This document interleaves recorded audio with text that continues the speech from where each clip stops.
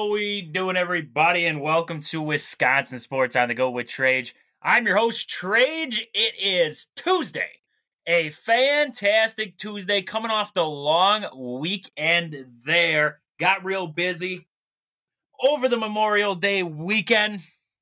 I wasn't able to really get on. I mean, we had the episode on Saturday there. That was fantastic with Aaron from Brutally Honest Sports and Kyle from Chomping at the Bit podcast. If you guys haven't checked that one out, you got to check that one out. It was fantastic. Talked about a little bit of everything there between the Brewers and the NBA playoffs. We talked about a little bit of the Packers news with Jordan Love. It was a great all-around show. But today, I mean, I want to dip and dive, see what I had some interesting articles coming out of this last weekend.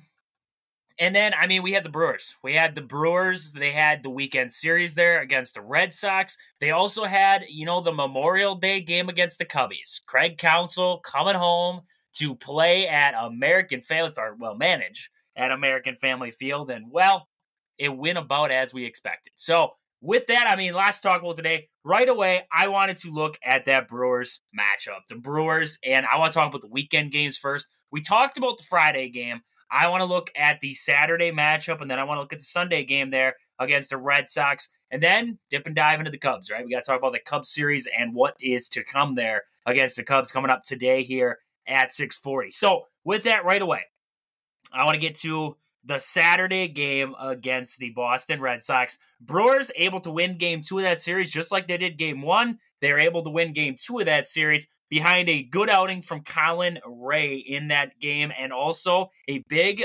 5-run third inning. 5 runs in the third.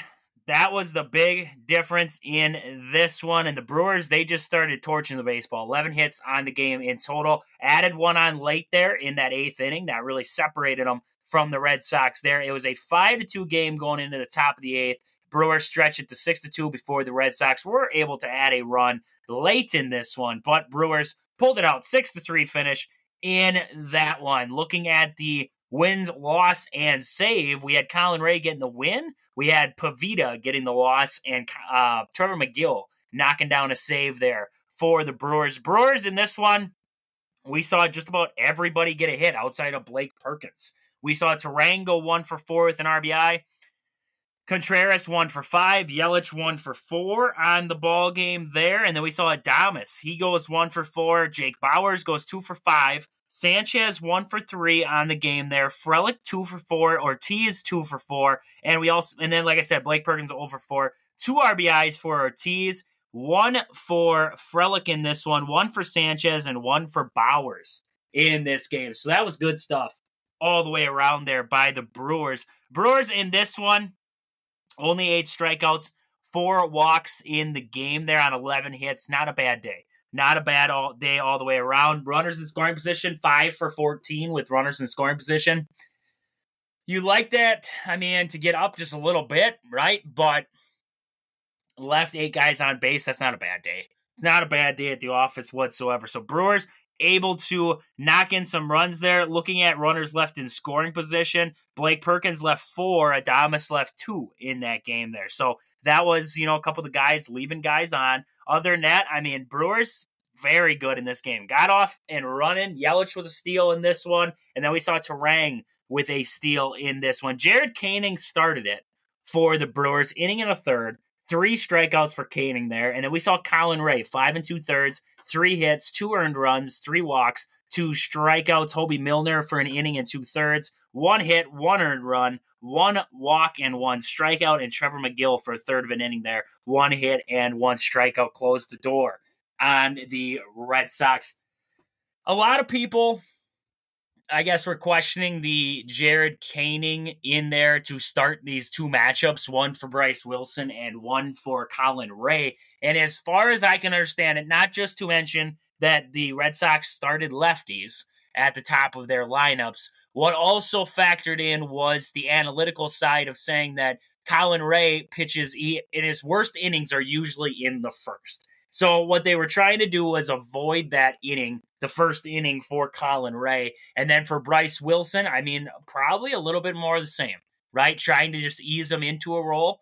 Bryce Wilson, I mean, maybe that suits him better simply because he is used to that role. He hasn't been a starter before this season. He wasn't a starter last year for the Brewers, so maybe that's a role that he could fill a little bit more, is doing that kind of, we have somebody else start the game and then Bryce Wilson comes in for 4 or 5 and gets us through it. That could be a role that Bryce Wilson rolls into. I don't know if that's how it's going to go moving forward, but we saw Koenig start a couple games here, and Koenig pitched very well for the Brewers in those couple of games there. He dropped that ERA down, so that was good stuff to see out of Koenig. He's got that ERA down to 2.45 in 22 innings, and he's got 15 strikeouts in those 22 innings. So solid work out of Jared Koenig in the role that he's been given, and that ERA continues to drop for him. Also, you cannot forget to mention Trevor McGill at the back end of that bullpen. He's got 14 games, 1.93 ERA, 18 strikeouts, and 14 innings. This guy is all over the place, and you'll get saves there for him. He's got, I believe, if I'm not mistaken, on the year, I was just trying to find his save total there. He's got 8 saves in 9 opportunities on the year. 8 saves in 9 opportunities on the year. Not a bad start for Trevor McGill at the back end of that bullpen for the Brewers. So good stuff there out of the Brewers in that second game of that series there against the Red Sox. Not much to complain about.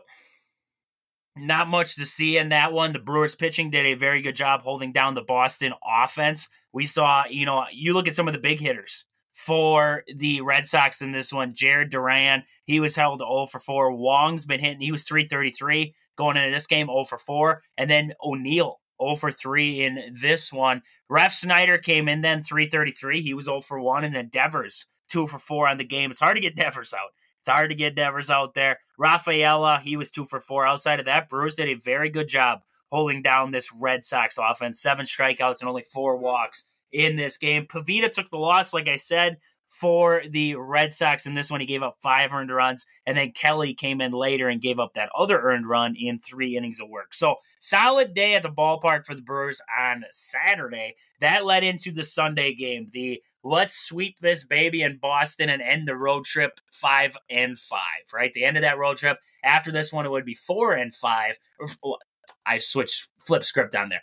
5-4 on the road trip. They ended up 4-5 on the road trip. So a little bit of a difference there, I guess you could say, just one game. But Brewers lose the third game of the series there, 2-1 in that one. That was a pitcher's duel. Runs are a premium.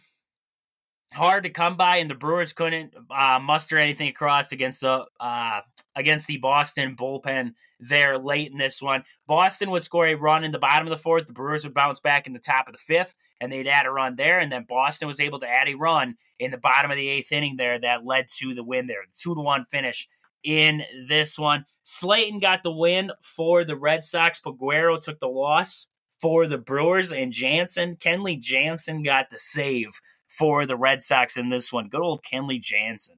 He's still pitching, and he's still pitching effectively. That's what we found out if you were a Brewer fan in this one. Tarang goes 1 for 2 on the game there, 1 walk. We saw Contreras go 1 for 4 with an RBI and a strikeout. Yelich 1 for 4 in this one. Adames 1 for 4. Bowers 0 for 4. Sanchez 2 for 4. Frelick 0 for 4 in this one. Dunn 1 for 4, and Perkins went 1 for 4. I think the big one in this game for me, the big one was Frelick.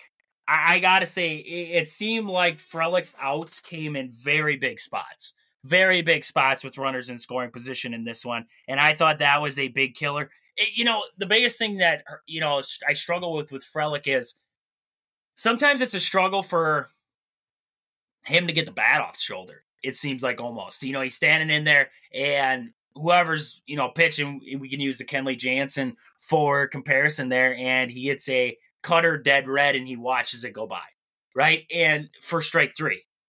And it's like, man, oh man, like, what are you watching? What are you waiting for, right? What are you waiting for? I get being surprised, but it seems like 9 times out of 10, he's being surprised by pitches that are hittable, by good pitches, good pitches to hit. And that's where my worry comes with Sal. He came up through the minor league system, and he came up into the bigs. And, the biggest thing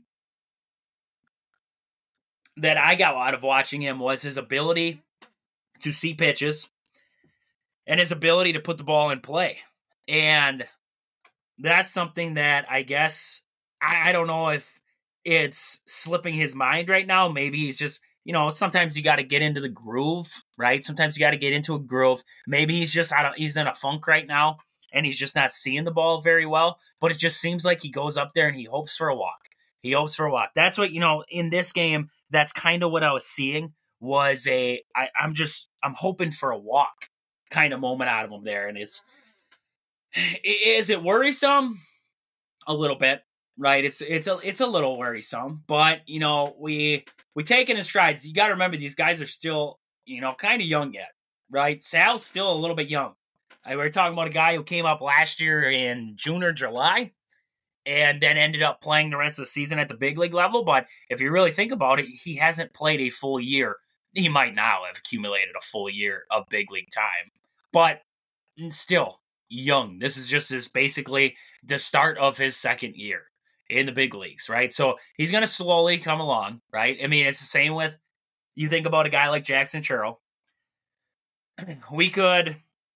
Right now we could sit here, we could close the book on Jackson Chourio if we really wanted to, because he is struggling at times, right? He's struggling with seeing pitches and hitting pitches and driving the ball to the opposite field like he did so well in the minors and on his way up. We could dissect this guy down to he shouldn't be on the big league roster right now.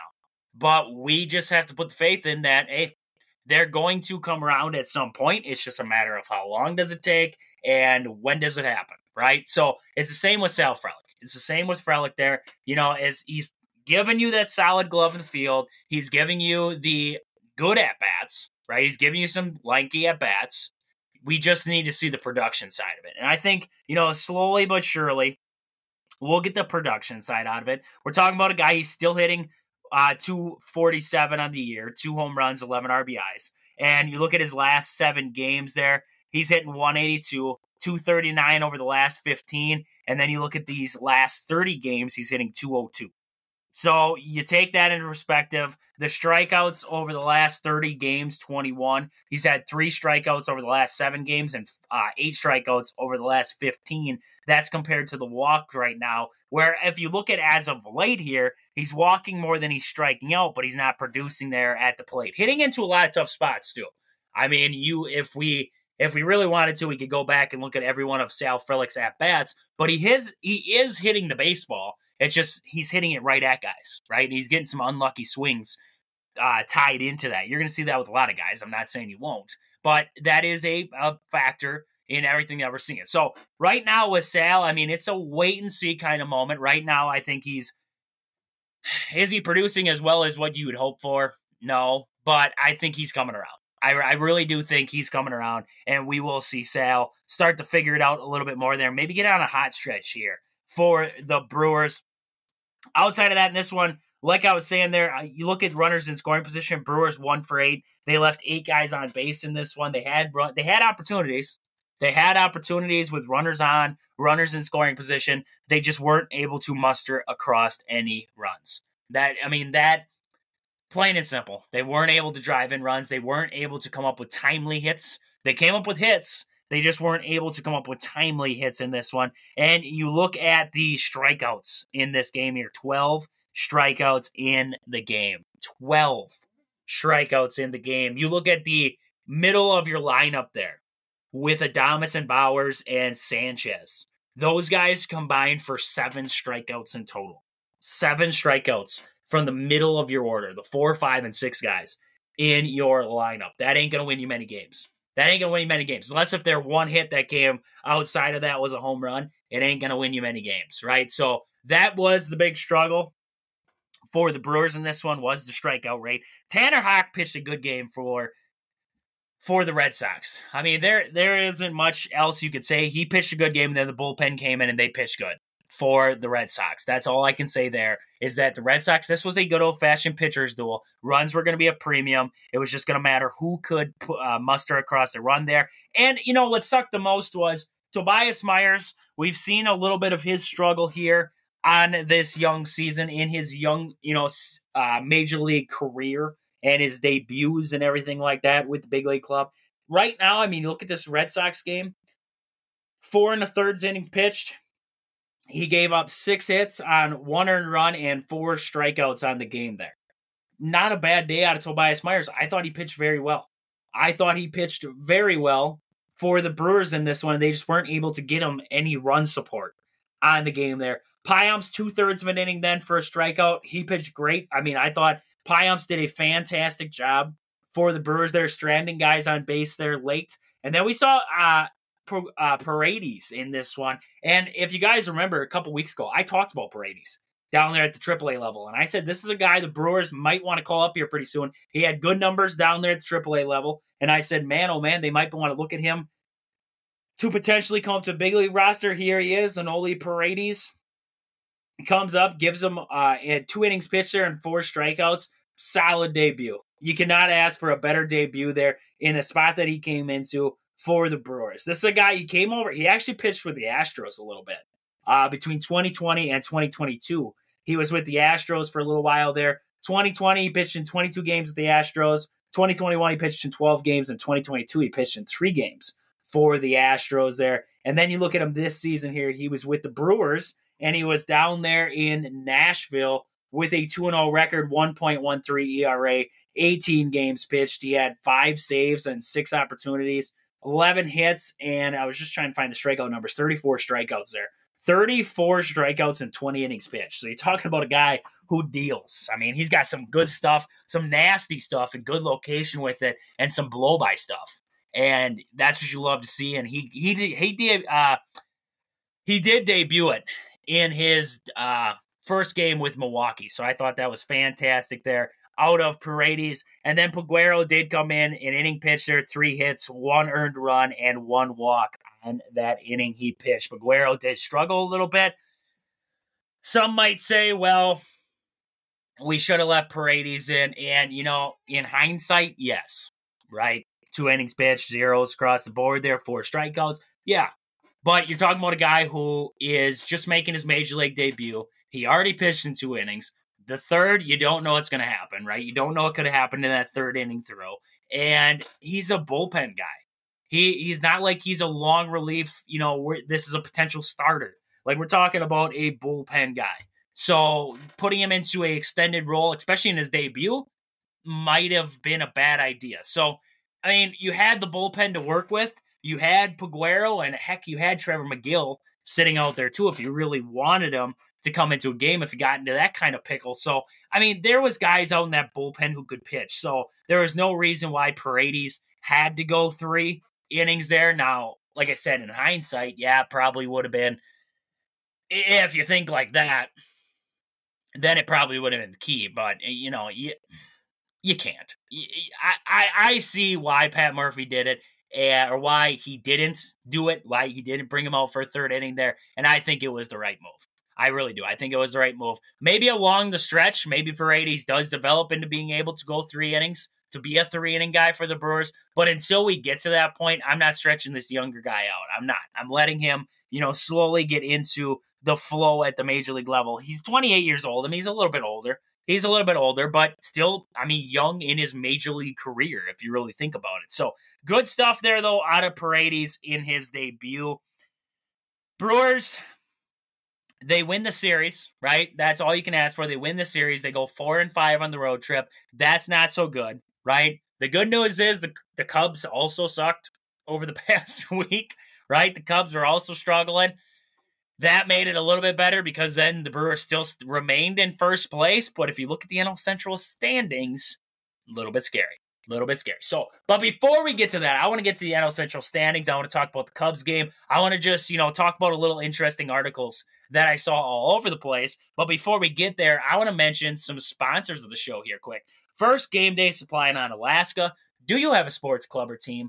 Are you looking for some sweet custom uniforms or apparel? Check out the awesome crew at Game Day Supply in Alaska to help your team get the sweetest gear. Find them on Facebook at Game Day Supply or online at GameDaySupply.net. Also, Sport and Spine Clinic in Greenwood, Wisconsin. If you've been injured recently, whether at work, whether it was on the baseball field, the basketball court, whatever it was, you were mowing lawn, you injured yourself, and you need some physical therapy, stop in there and see Chad at Sport and Spine Clinic in Greenwood, Wisconsin. He will get you right. He'll get you back to work, back out mowing the lawn, whatever it is, whatever it was you got injured doing. He'll get you back there and he'll get you better than ever. Sport and Spine Clinic in Greenwood, Wisconsin. Marshfield Motor Speedway is located just 3 miles outside of Marshfield on County Road H. You got to get down there this summer. Tons of family fun for all ages. All ages down there at the track. Great food, great drinks, great atmosphere. Nothing better than a great day, great night at the racetrack. Find the schedule online or on Facebook. Just search Marshfield Motor Speedways. You'll find the schedule there. Otherwise, go to my Facebook page, Wisconsin Sports on the Go with Trades. You'll find the schedule shared on there. I also, as much as I can, I share the details about the upcoming weekend and everything that's going on there. So make sure you stay tuned on the Facebook page to find out more there. Sports Scene, sports cards, and memorabilia, located in the Marshfield Mall in Marshfield, Wisconsin. You got to get down there. Tons of sports memorabilia, jerseys, model stock cars, cards, protectors for them cards, plaques. I mean, Al has everything down there. If he doesn't have it, he'll help you find it. So get down there. Sports Scene in Marshfield, Wisconsin. Pittsville Farm and Home Center. At the store, they serve you anything from hydraulic hoses to red roses. You got to get down there right now. The greenhouse is open. Tons of good stuff happening down there, and you got to get down there for the great deals. Great deals happening right now. Find some of the deals on the Facebook page, Pittsville Farm and Home Center. They send them out on there. They have all the deals listed in the paper and everything like that. You got to get yourself down to Pittsville Farm and Home Center there in Pittsville, Wisconsin. And also your hometown team, Century 21 Gold Key Realty. Call Peggy Sue or Anna to find your dream home, or if you're looking to sell, find them on Facebook at your hometown team, Century 21 Gold Key Realty, or stop in and see them at their location in Marshfield. But with that, Brewers, Cubs, the I-94 rivalry was renewed on Memorial Day. Can you name a better day? Can you name a more? I mean, that's everything you can ask for. Holiday weekend, you have the Cubs coming to town. You get the big crowd down there in Milwaukee, and you know why they're all there. Nobody's there to watch the game. Everybody's there to boo Craig Counsell when he walks out of the dugout, and that was fantastic. That was fantastic. And I loved it. I loved it. They showed it many times. I saw it on Twitter there, or X, whatever you want to call it. Saw it across Facebook. Every time he came out of the dugout, they booed him. I loved it. I loved it. I thought it added a more intense atmosphere, and I thought, listening to Willie Adames, it actually helped the players out too in that atmosphere, so I loved every second of it. I thought it was fantastic stuff that we saw out of the Brewer fans down there on Monday. And what made it even better, this thing was a pitcher's duel. Robert Gasser against Justin Steele, and we're talking about two guys going back and forth, swinging haymakers all game long. Steele goes 7 innings, 3 hits, 8 strikeouts, 1 walk. Steele was fantastic for the Cubs there, and then you look at the Robert Gasser, the young fella coming into his own here in Milwaukee. 6 innings pitched, 3 hits, 7 strikeouts for Gasser. You want to talk about a guy who stepped up, and it's not playoffs, it's not anything like that, but this felt like it was a big game atmosphere. Right, to me, that's what it felt like. It felt like it was a big game atmosphere heading into this one. And talk about a young dude walking in there and dueling it out with when he's on, one of the better pitchers, not just on the Cubs, but in the NL, right? Justin Steele, we've seen him pitch in the past where this guy is fantastic. And Robert Gasser went toe-to-toe with him out there. I thought that was fantastic. You talk about Robert Gasser through his first 4 MLB starts, 1.96 ERA, 0.96 whip. And, you're talking about, like I said, this latest game here with 7 strikeouts there on 3 hits going up against a Cubs lineup that has been struggling but a guy in Justin Steele who's dealing. And he goes back out there and says, okay, you can do this. I can do this too. I can do this all day long. 6 innings for him of fantastic baseball. Got himself into some trouble. 2 of those hits came in that 7th inning, got himself into that trouble. But then we saw, they're talking about, the top relievers in baseball right now. I need somebody to put respect on Brian Hudson. I need some analyst out there who isn't, so like they're walking around hand in hand to the candy store with the Dodgers and the Padres and the Yankees and everything else. I want somebody who walks in and says, Brian Hudson for the Brewers right now is 3-0 with a .59 ERA, 30 innings pitched, and 36 strikeouts. I want somebody to walk in and just say that. Because you look at this guy here. I'm just looking at stats. That's all I can do right. 7 holds on the season, right? He's came in, 7 holds, right? Hasn't blown one. 7 holds on the year. 30 and a third inning pitched. 15 hits given up. 2 earned runs. 7 walks. 36 strikeouts. Hitters are hitting 147 against Brian Hudson. 147.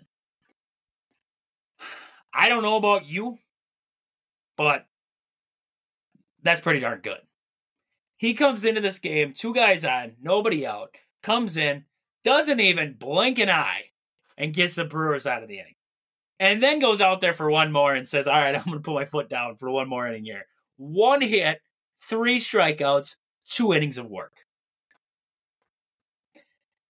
This guy's averaging crazy numbers. Crazy numbers. You're talking about a guy who in last season was with the Dodgers, right? He started with the Dodgers last year. 2023 was with the Dodgers.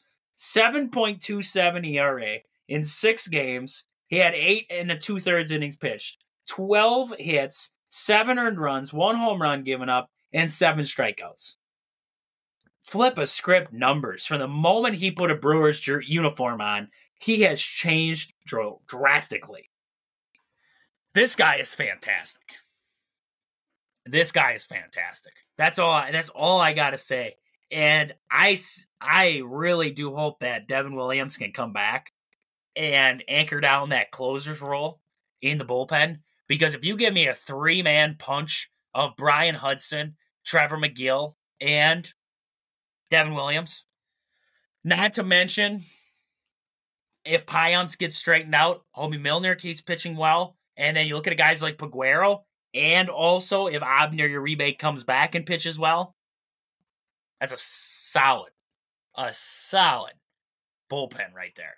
So, man, oh man, I love what I'm seeing out of Brian Hudson. And then we saw Milner for an inning there. He gave up a run, gave up that 1 earned run on the game there. 1 inning, 1 hit, 1 earned run on 1 strikeout, 1 walk there for Milner. That ERA is at 2.45. Nothing bad there. Nothing bad out of Milner. Gave it up late there against the Cubbies. And, well, they had Trevor McGill warming up at the back end of that, too. If it got a little shaky, they had Trevor McGill warming up there. But, I want to talk about the Brewers offense. 1 for 4 for Contreras. 0 for 4 for Yelich in this one. Adames 2 for 4. 2 for 4, and Adames doesn't even come to the plate if Madrigal makes the play at third. That's probably a double play ball, and that inning is completely different. But Adames comes to the plate after, a couple after that error, right? Because Yelich came up next there, and then we saw Adames with first and third. And Adames delivers 3-0. 3-0 green light, and Adames says, I'll take this one. I'll send it out there. That was a beautiful swing from Adames. That's something that I think Adames lacks at times, is he likes to drop the hands. He likes to get under the baseball a little too much. That was a perfect level cut that he just drove out of there to left center. That's what you love to see. The 2 things that I want to see out of Adames are keeping the bat plane flat and driving the baseball, and also being willing to go to the opposite field. Being willing to just wait back and shoot it the other way. Those are the 2 things that if Adames does, and he keeps doing, he will be a solid hitter in this lineup. And if he can do those two things consistently and become that solid hitter, I'm not as opposed to the Brewers saying that we want to sign this guy back long term. I wouldn't be as opposed. Now, do I think that the Brewers need to sign him long term? Probably not. No, because they have Joey Ortiz, they have Tarang already in-house, and then you have a couple of third base prospects coming through the ranks right now. So do I believe that they need to keep a guy like Willy Adames around? Probably not, right? Probably not. And I'm not going to say that if you say that they don't need him, you're wrong, because you're right. They really don't need him down the line, right? But right now, those other guys aren't ready.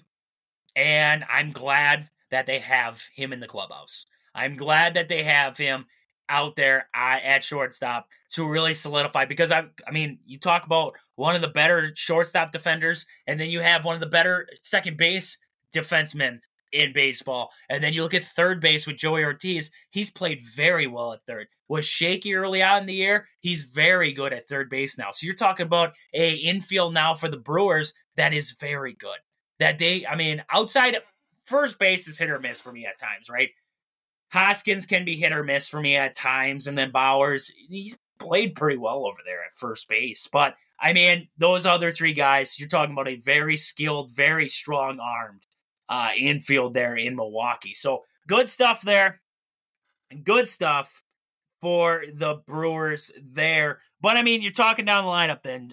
Sanchez and Ortiz both went 0 for on the game. Chourio had 2 hits. Good day for Jackson Chourio. Something that we saw in that one was that double that he brought in a run late in this one. My favorite part about that, he could have pulled it and it still would have been good, but what made it even better was he took an outside pitch and he shot it to right center. That's what made it even better. Was that he wasn't afraid to take the baseball the other way, because when Jackson Chourio is right and he's going right, it's the same thing. I don't want to compare him to Ryan Braun here, but, you know, when Braun was right, heck, when even Christian Yelich is right, they're shooting the baseball the other way. You know, Braun was always notorious for shooting the baseball the other way. You look down the Brewers lineup right now, they have a lot of guys who are in that same boat, like Sal Frelick. Sal Frelick's a big known guy for just taking a high pitch on the outer half and just shooting it straight out of missile down that third base line and keeping it fair. And Christian Yelich, same thing. When he's right, you can pull the baseball a little bit. I'm not saying that these guys, when they were right, because when Braun was right and he was in his MVP year and he was in his, early stages, the ball was everywhere, right? Same with Christian Yelich. But when those guys were feeling it, it was all facets of the field, but they were able to shoot the ball the other way at a high clip. And that's what I want to see out of Jackson Chourio, is him not to he rolls over on the baseball a lot. And it's not like, I'm not saying that, I'm the only one who knows this, right? Everybody knows this. They're all seeing that he's rolling over on that baseball. And that's just something that, as a young player, he gets ahead of himself probably at times, and he gets a little too amped up, right? A little too amped up. He's just got to settle in there. He's got to calm himself down, take a deep breath, right? And just shoot the baseball the other way. Let the pitch come to him and just go with it. Go with it the other way. Like you saw in Willy Adames' home run. I didn't, personally, when I saw Willie hit that, I didn't know it was getting out right away. I thought he hit it well. Don't get me wrong, but it wasn't like it was, one of his big hacks, right? Because we've seen Willie take some monster hacks. It wasn't like it was a big hack. It was just a make contact with baseball, let the pitcher do some of the work, right? Let the pitcher do some of the work. That's the same that you want to see out of all these hitters. When you get into those kind of counts where you can let the pitcher do the work, let the pitcher do some of the work, just put the baseball in play, right? And that's something that the Brewers, I think they've gotten away from a little bit. And I'd love to see them get it back here. I'd love to see them get it back here because, man, oh man, this lineup has got a lot of guys who love to get out there and run. And like I was saying there before, the great thing that I took out of this one was Sal Frelick getting a hit in his first, and it was actually his first hit as a pinch hitter in the bigs. So I thought that was great to see out of Sal there. He was 1 for 1, came in for Perkins late in this one, came up with that hit. Solid stuff. Solid stuff out of Sal Frelick there in this one. Like I said, Brewers get the win 5-1 in this one. Hudson gets the win. Later takes the loss for the Cubs in this one, and Craig Counsell gets booed out of the stadium when he leaves. Nothing better. Nothing better than that, and I can't wait for tonight's game here because I believe it's going to be a lot of the same again here for this matchup. Freddie Peralta taking on Ben Brown for the Cubs in this one. Brewers have not faced Ben Brown. For the Cubbies in this one, a little bit of success against Freddie Peralta. We see Cody Bellinger in 6 at-bats. He's batting .500, 3 RBIs and a home run against him there. Ian Happ's got the most at-bats against him, but the most problems. 0.91 average against him there. 22 at-bats. He's got 2 RBIs and a home run there. Nico Horner's got a .250 average and 16 at-bats. He's got 4 RBIs. And then we look at Christian Morale has got 7 at-bats against him there and a .286 average. Outside of that, not much success happening against Freddie. So should be a good matchup here. Freddie coming in 3-3 with a 3.81 ERA. Ben Brown coming into this one 1-1 with 3.20 ERA in this one. Last time out for Ben Brown was a solid one. He had a solid game against the Braves. 4 innings, 1 hit, 2 walks, 6 strikeouts in that appearance. Before that, though, I mean, this is a guy who's kind of just been thrown into a starter role. Before that, he had 2 innings against the Pirates and 2 innings against the Braves before that one there. All outings, I mean, only 1 earned run between his last 3 outings there. Limited hits, but limited innings. So this looks like it's going to be kind of a bullpen day for the Cubs there. If it stays like that, going to be interesting. It'll be interesting to see what the Cubbies do rotation-wise after Ben Brown is done in that one. And then that'll lead up to the Wednesday matchup and the Thursday matchup yet against the Cubs there. So good stuff there. Brewers take game 1 against the Cubbies. Now, last but not least, I got a couple things I wanted to talk about here to end the episode. First, I wanted to do I saw it out there on Facebook, and somebody posted it. They said pick 3 to come out of retirement. It was Brewer players, pick 3 of them to come out of retirement right now. Say you had the power to bring them out of retirement. So the options across the line were Jonathan Lucroy, Cecil Cooper, Prince Fielder, Jim Gantner, Don Money. We had Gorman Thomas, Ryan Braun. We had Teddy Hagura. We had Robin Yount. We had Raleigh Fingers, Ben Sheets, Jeff Jenkins, Paul Molitor, Jeff Cirillo, and Jim Slatton right now. Those were the options of guys to bring out of retirement. Who would you bring out of retirement? And I'm guessing would be in their prime, not just be out of retirement right now. Who would you bring out? That's a toughie. That's a toughie because I love me.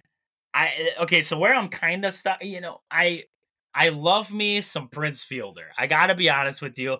I love me some Prince Fielder. So my toss-up right now is if you could put Rhys Hoskins just at DH, right? And then I could throw one of the other two, Cecil Cooper or Prince Fielder, into that first base role. Who would I choose? That's a toughie. I think I want to say Cooper. I really want to say Cooper. I mean, we're talking about like 1980 to 1982 Cecil Cooper, 352 in 1980, and then we're talking about a guy who hit 320 in he hit 320 in 1981 and 313 in 1982. If we're talking about that Cecil Cooper, I almost feel like it'd be tough not to say Cecil Cooper for this opinion here. I just love me some Prince Fielder, man. I just love the Prince Fielder aspect of it. I think I'm going to have to go Cooper. I think I'll go Cooper in that one. Fielder is, the man, the myth, the legend, Prince Fielder himself. It's tough to pick against him there. I think I'm going to go with Cooper. And then I'll be honest with you, I got to bring back Raleigh. The bullpen for the Brewers, I think there'd be nothing better than bringing back Raleigh Fingers and throwing him out there in that bullpen. I think that'd be fantastic. I don't see how you don't bring him back. We're talking about a guy who later on in his career, save-wise, averaging, 1977, he had 35 saves and 35 opportunities. And then you talk 1978, he had 37 saves and 37 attempts, 13 for 13, 23 for 23, 28 for 28. This was a guy that when you brought him in, he wasn't blowing the opportunity to save a game. This would be, I'm bringing back Raleigh. I got to bring back Raleigh Fingers in his prime to pitch for the Brewers here now. Throw him out there in the bullpen and see what he does. I almost want to bring back primetime Ben Sheets. That'd be my third one. I almost want to bring back primetime Ben Sheets because I just feel like you throw him into that Brewers rotation right now as the ace of the staff. I just feel like that's a toughie. Like primetime, if we're talking 2004 Ben Sheets, that's a solid guy. It's tough to say. It's really tough not to bring back a guy like Robin Yount or Paul Molitor too, right? Man, oh man, you want to bring him back. I'm just thinking about holes that the Brewers could potentially fill with some of these guys here. And those are just... This is a tough one. I actually went into this and I thought I was going to have more of a straightforward answer for you guys. And now I'm sitting here and I'm second guessing myself. Maybe I could bring back Robin Yount and throw him in there. Maybe I could bring back Paul Molitor. I got my dog all fired up in here. His name's Yount, so he's all kinds of fired up right now. I keep saying his name around here. But that's tough. That's tough.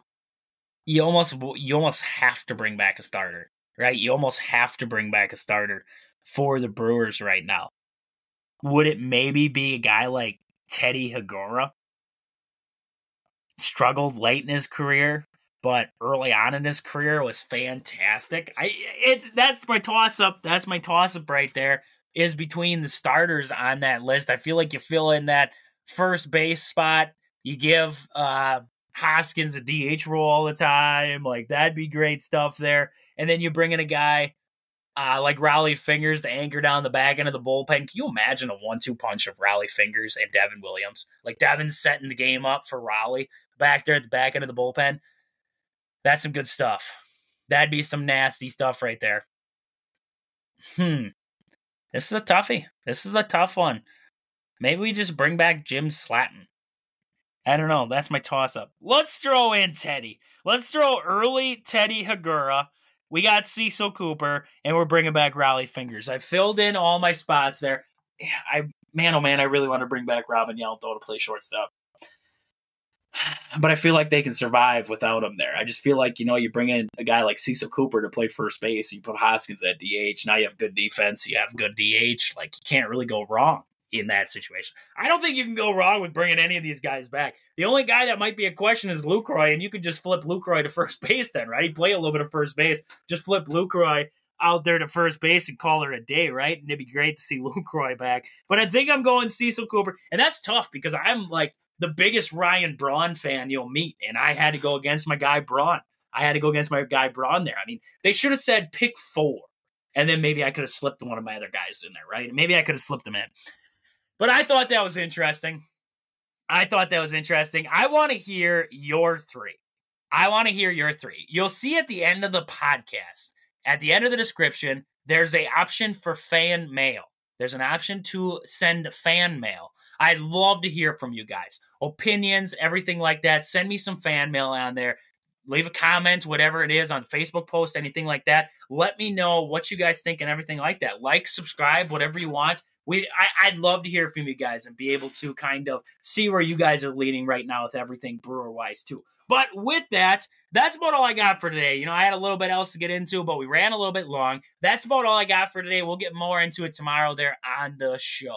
But with that, this has been Wisconsin Sports on the Go with Trage.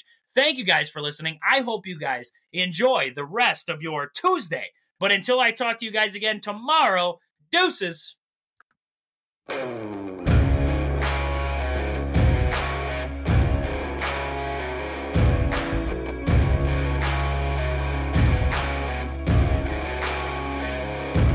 Yeah, oh my Lord, watch me sway. Darkness falls and we all pray, hoping for the light of day.